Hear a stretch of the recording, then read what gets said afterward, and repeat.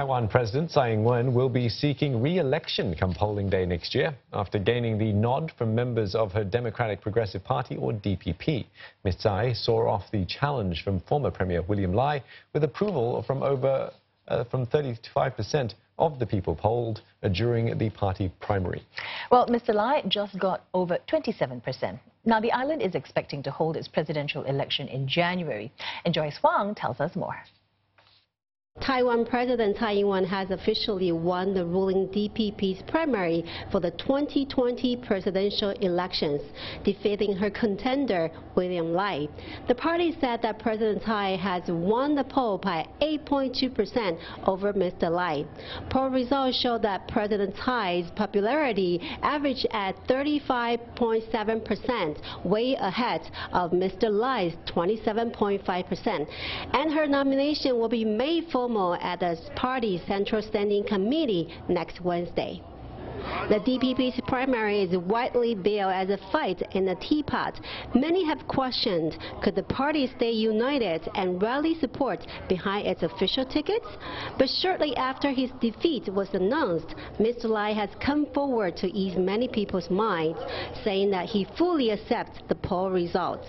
表达接受初选的决定，同时也会履行承诺，支持民进党的所提名的候选人，全党务必团结一致，支持蔡英文总统竞选连任。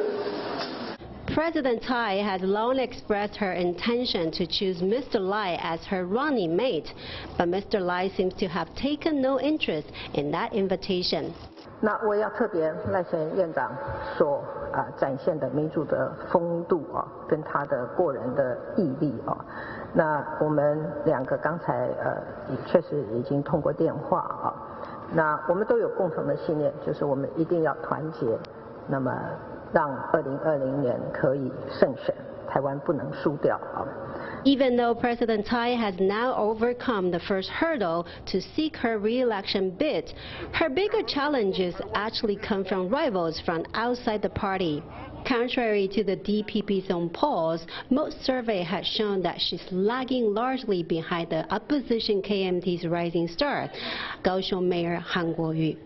In any case, all signs point to a tough battle ahead for President Tsai, whose aggressive reform policies in the past 3 years have cost her popularity dearly. Joyce Huang, CNA, Taipei.